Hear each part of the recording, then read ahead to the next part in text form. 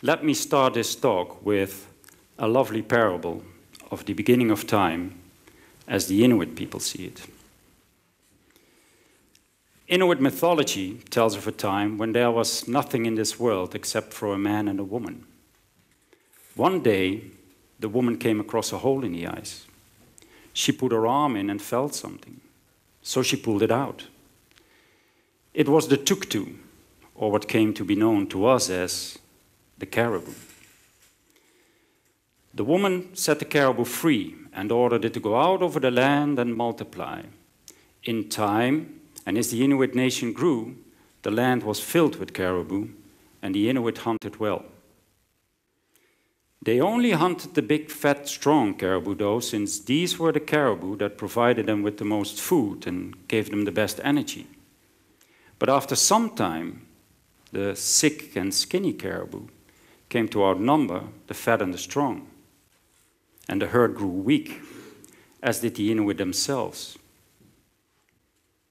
The Inuit decided to go back to the woman to ask her what to do.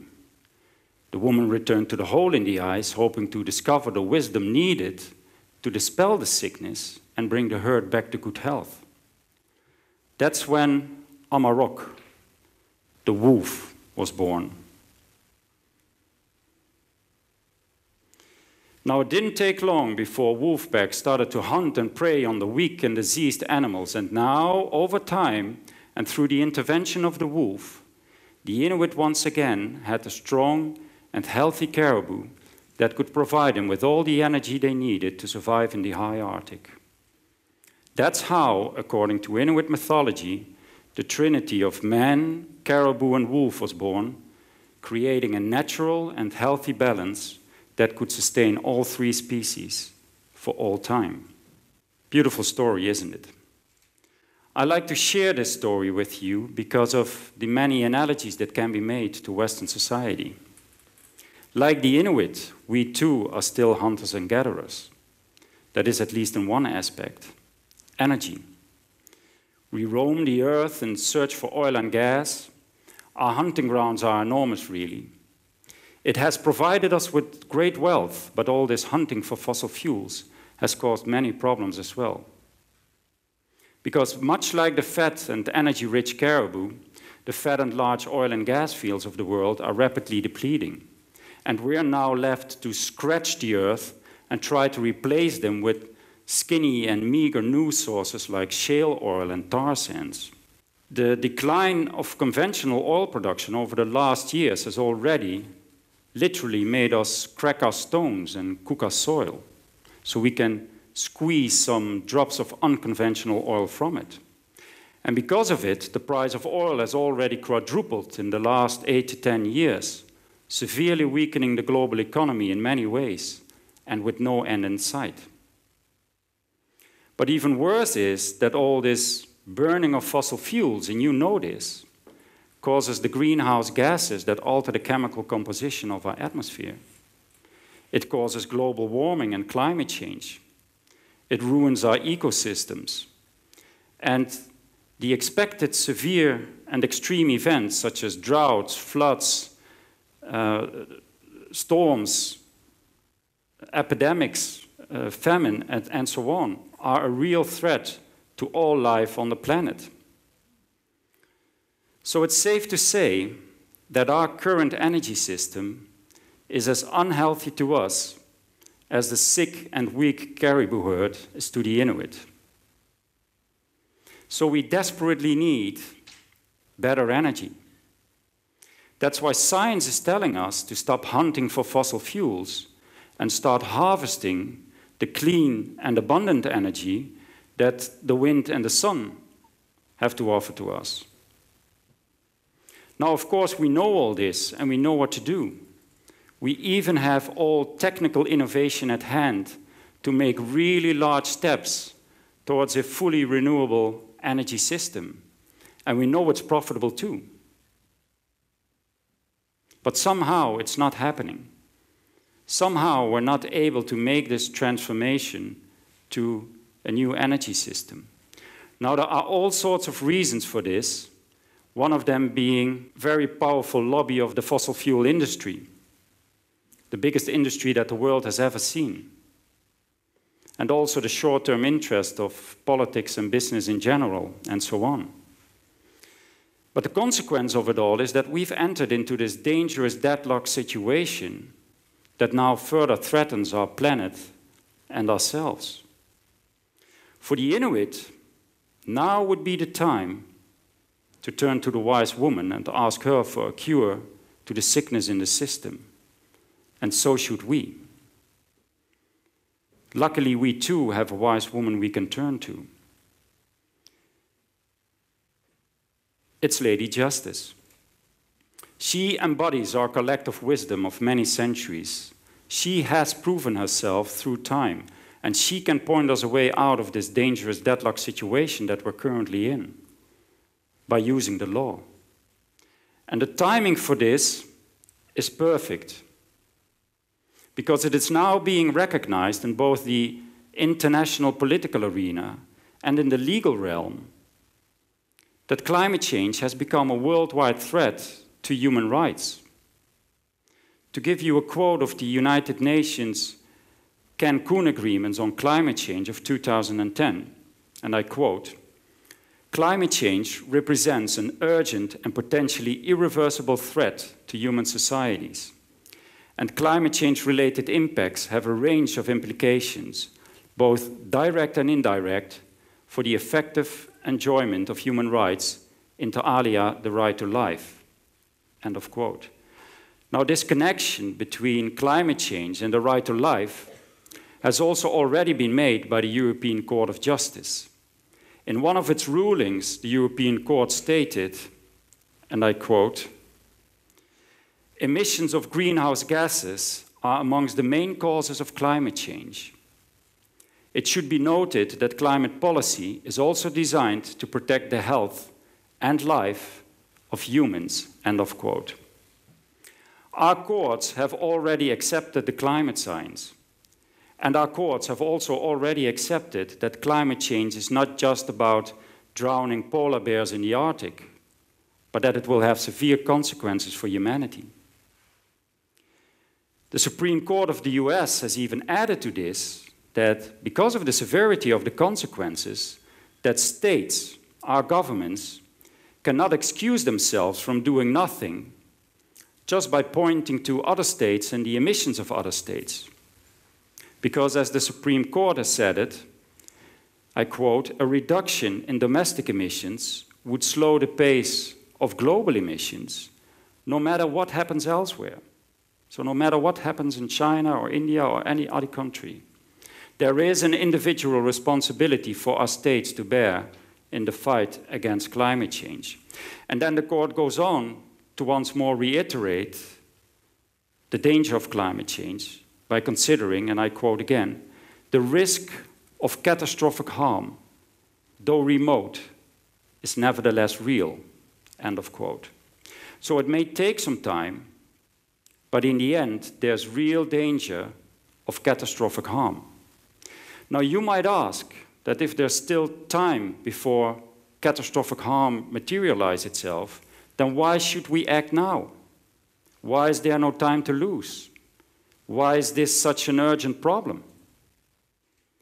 Well, the answer to that question is because there's a certain inertia in the climate system.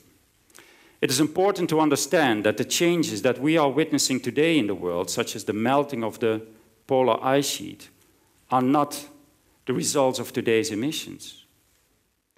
They are the results of emissions of the past, of emissions of up to around 1980. What has been emitted after 1980 until today still has to reach its full warming potential, which will take many more decades. So we already know that there's much more warming coming, that there's much more warming in the pipeline already that we can't avoid anymore, even if we were to stop using all fossil fuels tomorrow. But on top of that, we also know that we will be emitting a lot more CO2 in decades to come, because we are nowhere near of becoming independent from fossil fuels. Now that is why climate That's why climate science, but also respected institutions like the World Bank, the UN, the International Monetary Fund, the International Energy Agency, and even globally operating accountancy firms are now all ringing the alarm bells, because they are pointing out to us that if we don't start to phase out fossil fuels now and do it drastically, that we will be heading for a world that will be 4 to 6 degrees warmer by the end of this century alone. Now that's catastrophe. To give you one last quote, if I may, it goes like this: "Make no mistake, without concerted action, the very future of our planet is in peril. Unless we take action on climate change, future generations will be roasted, toasted, fried, and grilled." So the time to act is now, but it isn't happening. Due to the inaction of our governments to adequately regulate greenhouse gases, to avoid the dangers of climate change, our governments themselves have now become a danger to society. Now, in such cases, the law and our courts are the only remaining institutions left in our democracy to free ourselves from the dangers that our governments pose to us.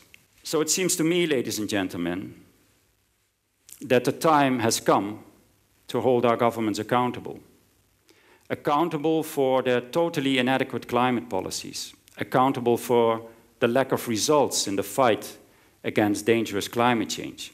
And basically, I'm here to say that I think that judicial intervention is now our only hope of really averting dangerous climate change. That judicial intervention could be the lever that finally triggers the full-scale transformation to renewable energy and energy efficiency that we've been waiting for so long now. And that as such, judicial intervention can be a very positive force for the protection of people and the planet. Oh, let's not forget that the Universal Declaration of Human Rights was drafted in 1948. It was drafted after the very dark years of the Second World War. Tens of millions of people lost their lives during that war, fighting for freedom and dignity. And we came to understand that disregard of human rights does indeed result in great tragedy, and that therefore human rights should be protected by the rule of law, and hence the Universal Declaration. But let's also remember that in the 1950s, it were the courts of law that declared that the school segregation system in the United States was unconstitutional. And it was because of these rulings, because of these court rulings, that politics and society and people had to change, because it was now no longer allowed to make a distinction between black and white American citizens. And of course, this was a change for the better.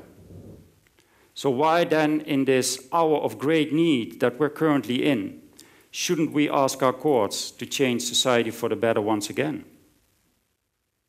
Now that's why 2 years ago I had a dream of people taking matters into their own hands and suing their governments to bring about change. And I wrote a book about it, a step-by-step blueprint of how it can be done and why it is necessary that we do it. The book is titled Revolution Justified, and it's subtitled with the words, "Why only the law can save us now." And I hope that these words will be self-explanatory by now. Now the good news. You always have to have good news. Now the good news is that this week, the first part of the dream has become a reality. Because 2 days ago, over 800 Dutch citizens, together with the Dutch Agenda Foundation, followed the script of the book and started climate proceedings against the Dutch government before the court in The Hague. Now, the second part of the dream is that we will start, and we're working hard on this, to start similar proceedings with citizens and organizations in other countries against their governments. And the good news here is that Belgium has already confirmed and will be the second country that will have these climate proceedings, and that Spain and the UK will possibly follow in the short term, and hopefully many other countries after that. Now, the third part of the dream is, of course, that courts will indeed intervene and that we will be successful in the protection of people and the planet. To conclude, let me just say this.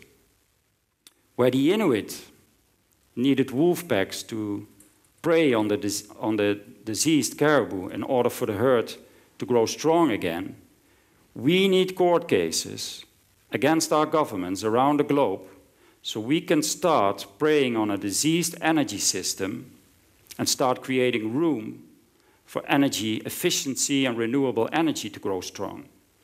Now, it will take a global pack of lawyers and a lot of support for legal action from you guys and a lot of other people to make it happen. But there's no doubt in my mind that this can be done.